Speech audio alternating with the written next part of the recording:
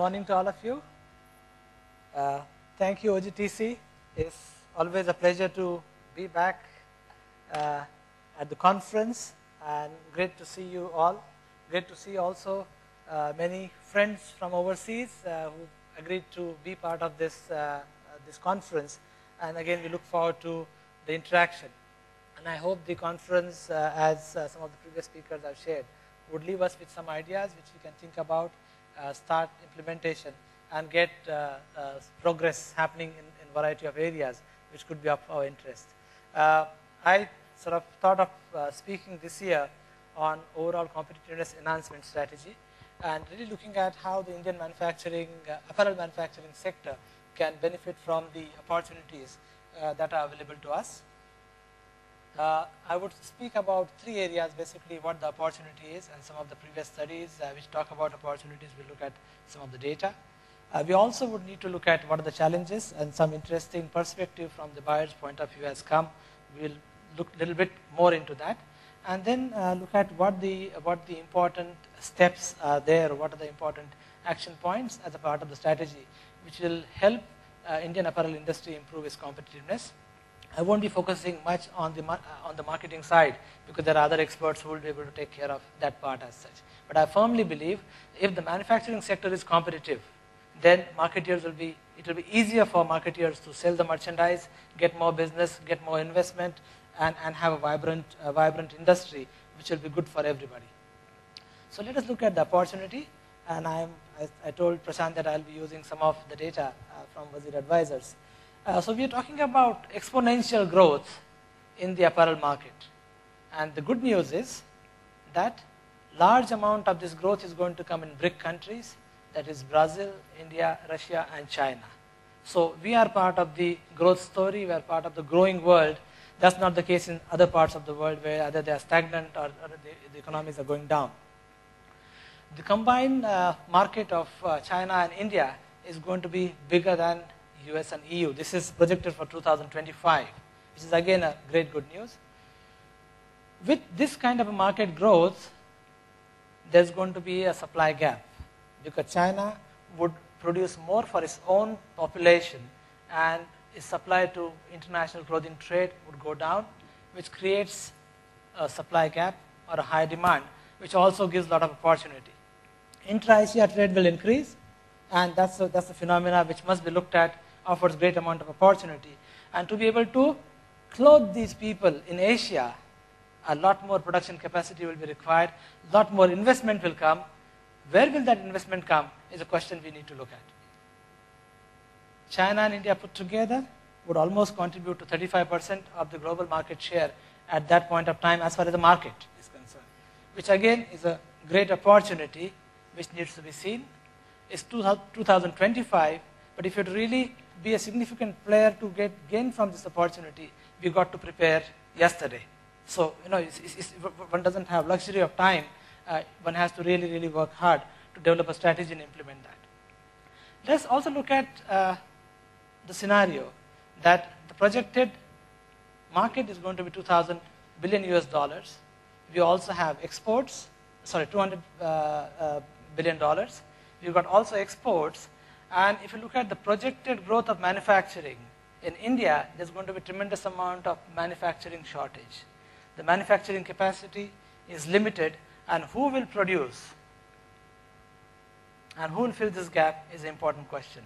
How is industry gearing itself, and will the industry be able to gear itself to meet that market is a question. The market would be here, the consumer would be here, but who would retail and who would have the manufacturing job, again is a question, and that needs to be seen. Because the Indian and Chinese both markets will be attractive, and many countries in the world, including countries in Africa, would be really looking at this market as a very, very lucrative market as such. Quick look at the export statistics and how the growth rates of various countries are.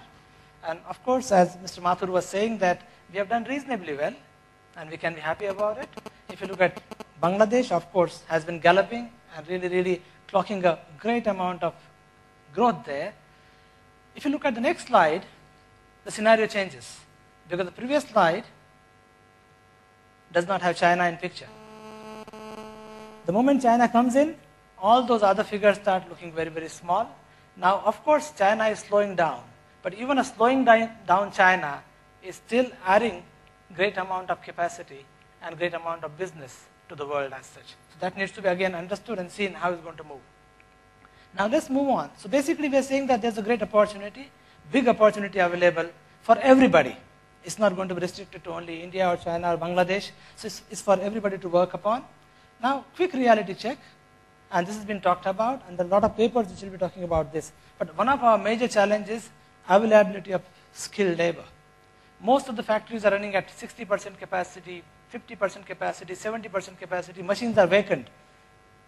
Factories, 500 machines, only 300 are working because the workers are not available. How are we going to address it? Fabric quality is one of the major problems. I've again been discussing with Ogtc members, other manufacturers in India. They think fabric quality is one of major concern for us. When we go to mills, koi sunwai nahi hai. Nobody is willing to really interested to listen. Reliability of supplier, and again, the question was brought out. Will you be able to supply in time? Will your supply chain partners be able to supply goods to you in time so that you are able to service your customer? Raw material availability, increasing cost in the whole thing, and of course sometimes fluctuating on unpredictable government policies that make the task or a life of a garment manufacturer or exporter difficult. Let's look at, okay, how do the international customers look at us? It's a time for a reality check. Sometimes we'd like to believe that everything is fine and we are in a hunky-dory, all fine world, but sometimes we have to ask some hard questions and listen to customers. And we heard from Tesco's point of view. So some of these indicators are from a presentation which was done at CII conference some time back by Vice President of VF Corporation, White. And he talked about some of the indicators. They had done the internal survey of sourcing directors, sourcing managers, asking them how do they look at Indian apparel manufacturing sector as such, and various parameters. Cost, okay. Some of them said that yes, India is cost competitive. Some of them said no, but altogether it's okay. On-time delivery needs major improvement. Quality is good, but can be much, much better. So we can't be just happy with where we are. Speed to market certainly needs more improvement if you're to capture higher value business and retain the business what we have. Efficiency came out very, very strongly, is something that needs significant improvement. Reliability, there is opportunity for improvement. I can give a sugar-coated pill, or I can just be very, very blunt. But yes, there's a great amount of opportunity for improvement. Product development, we are very good, but we can be excellent. So there is an advantage that really needs to be nurtured and really create greater value out of that. So that is an area where we can really further move on. There have been a lot of efforts from the government, and again, Mr. Mathur talked about this, so I'm not going to spend time on this. So there's a fair amount of effort in terms of creating technoparks, in terms of skill development schemes and things like that. And I hope we will be able to achieve our targets. One of the difficulties with our plans is that very seldom do our plans come true. So you may have a beautiful plan, but if you only achieve 25% of that, or 40% of that, or even 70% of that, still, like a garment factory losing 30% of its capacity, if you don't achieve the plans, then there's a problem, and we will not be able to achieve our targets. Okay, so now in that background, what is that strategy? What the apparel manufacturers can do, and how it can help is a question I'm coming to. And we are concentrating on the improving manufacturing competitiveness. The areas I'll talk about is controlling cost of quality, strengthening HR systems, lean thinking, waste elimination, IE implementation, company-wide training, supply chain improvement, and excelling in product development. Of course, this is the wide theme, but I'll touch upon them and share some case studies in terms of how it can help and what can be the impact on the sector. Now, some of you have heard about my research on cost of quality. What it concluded, that average company in India, average apparel manufacturer in India, lost 14% of sales on account of cost of quality.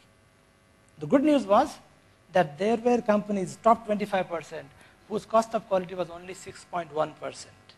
That means the average company can save about 8% of sales should their right first-time processes, including fabric procurement, becomes better. And that's a great amount of opportunity, and a lot needs to be done there. A lot is being done, but that's not enough. That's not enough to really make us a very, very vibrant and competitive country. Now, how much it is in our individual enterprises. There are very few companies which are measuring cost of quality and trying to work out strategies for gaining your own money going down the drain. Excellent area of opportunity. Any effort on here have tremendous amount of ROI. Next, strengthening HR systems and worker engagement. A lot can be done. There are a lot of speakers who are going to talk about it, so I'm not going to get into details as such, but I find that a lot needs to be done here. HR is mainly payroll accounting and nothing more than that. Barring exceptions, but it has to happen. What I'm saying is this has to happen at an industry-wide level. At least half of the industry goes to this level, then the picture of this industry is going to be different, and the sector's competitiveness is going to be different. Strengthening industrial engineering, a lot has been talked about it. A lot needs to be done, and a lot of improvement can come. Many companies have invested into training. The managers are well versed with all these terminologies. They have eyes 20, 30, 5, depending on the size of the company. But when you go to shop floor, the manufacturing practices are more or less same. Only you use more jargon, and sometimes you sort of lose on fundamentals as such. Adapt lean thinking, very, very important. Again, this can be from a very basic level of understanding principles to world-class manufacturing journey. It takes time to go there, but adopting lean principles will definitely help in terms of improving the lead times, in terms of improving. We have a case study of Ludhiana, and a t-shirt manufacturer for a leading Indian brand was able to save 10 days on the lead time through WIP management. And the working capital also came down, and they really had tremendous amount of productivity improvement as such. So these principles can be used by small as well as large companies and can give you overall business benefits. I'm going to share one case study of a project which has looked at most of these strategies combined together, and it has been implemented in India and Bangladesh. We are also fortunate that we had Tesco as one of the partners here. We had New Look, Sainsbury's, Mothercare, Arcadia, Marks & Spencer. The project got over in the month of April this year, so I have now closing report and closing data. Some of this was presented last year also as an interim. Okay, what are the results? So this is about 68 companies between India and Bangladesh. Efficiency on an average in India is 26.27%. Bangladesh is 18.26. Let's concentrate on India. Quality. The rejection rates are down by 26.19% across the companies that participated from India. If you look at it from the point of view of cut-to-ship ratio, improvement of cut-to-ship ratio by 1 percentage point. A lot of money. Worker migration. We're talking about workers not being available. Worker migration on an average came down by 26%. Absenteeism came down by about 26%, which gives you additional capacities from the same workers. And interesting and a positive side, that workers' earning per hour went up by about 8%. So that's what the project, benefit for business and workers. Business benefits, so that workers also benefit, so that buyers also benefit, because you have now better delivery performance, better outgoing quality, efficiencies are better, your cost competitive, your profits are better. Training. What is important that we must have company-wide training. You know, the large apparel manufacturing companies in the Western world had actually positions of director training in the organizational hierarchy. That was the importance given to training. Most of these large companies trained their own sewing machine operators, did not depend on anybody, because they wanted to have customized training for the need of the company. A lingerie manufacturer would train their people for their own operations and did not depend on anybody else. I firmly believe any factory with more than 500 workers must have an in-house training cell which works on a world-class level, can be excellent ROI. You don't have to even think about it. Okay? It has to be need-based, so you don't unnecessarily train person with something it's not going to use. Need-based, supervisory training is important, and in this area, 3G Tailor Training Systems has done some wonders in this part of the world, and we would have a case study by Mr. Devdas from Madura. We'll be presenting on the application of our methodology and how it has worked. Recently, a company in Bangalore, again a large manufacturing company, introduced the system. 2 months down the line, 4 new lines with all new workers are running. 2 out of them are running at about 55% efficiency. 2 months down the line. Out of 4, 2 full lines, all new workers clocking 55, rest 2 are building up. they are very, very happy. They want to go for another 4 factories, again apply this methodology. So it's important that we take initiative, but we must implement them in pure scientific way and not dilute methodology, because if you dilute methodology, you're not going to get results. Let's move further. Yeah, so the mantra, which I think I would like, and I would request, really urge people to ponder on this. My mantra is, make your people capable of earning more through training, through skill building, so that the enterprise can earn more. Only if the workers earn more through output, through productivity, can the enterprise earn more. And if you accept that as a mantra, then invest into training. Make them more productive, make them more valuable, reward them for that value, because they're going to generate more value. So that really has to be seen, because that way you can take care of almost 30% worker shortage, because those people can actually produce 30% more pieces. Engaging with supply chain partners is also very, very important. But this can happen when your own enterprise is much, much stronger. You have implemented your systems, you believe in the systems, you might be able to guide now your suppliers about how to implement lean concepts, how to implement productivity improvement, how to implement quality improvement. That's what globally the leaders are doing, training their supply chain. Now some of our supply chain partners are big. Maybe in size they are big, but in systems they are not. They may not. It might be a value of partnering with them, sharing some of these concepts, that you have a much stronger supply chain, because many of our factories we've seen, lines are waiting because the fabric is not available. Now what can your production plan do? Workers are just waiting. Excellent product development, very, very important area. A lot of technologies are available. Mr. Ram Sarin is here, and he has been doing some great job in the area of helping the companies improve the sample conversion rate, development conversion rate. And a lot can happen, because you're concentrating on the manufacturing lead time, which is only about, say, 30 or 35%, but not really looking at the 65%. Of course, this is the overall observation. A lot of companies are doing a lot of work, but a lot needs to be done there. And should that happen, a lot of improvements can come in terms of reduction in lead time, getting a higher order conversions from your samples, breaking into new markets. And what I feel is these new technologies are a present and future. It's high time companies look at them seriously, evaluate, and start adopting them, because these will be game changers. This will help the companies suddenly go to the next league as such, where you're not touched by the competition. So what this can do, if this strategy is implemented well, lead time reduction could be 10%, could be even higher, 20, 30, depends what you're aiming at. On-time shipment rates will improve. Product development and order conversion rate will go up.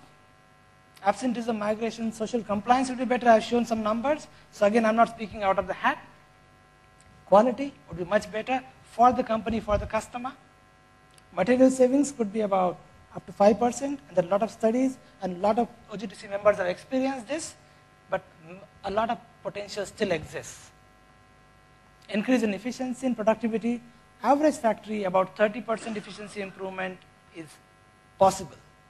1 year journey, about 30%. If you're above average, maybe lesser.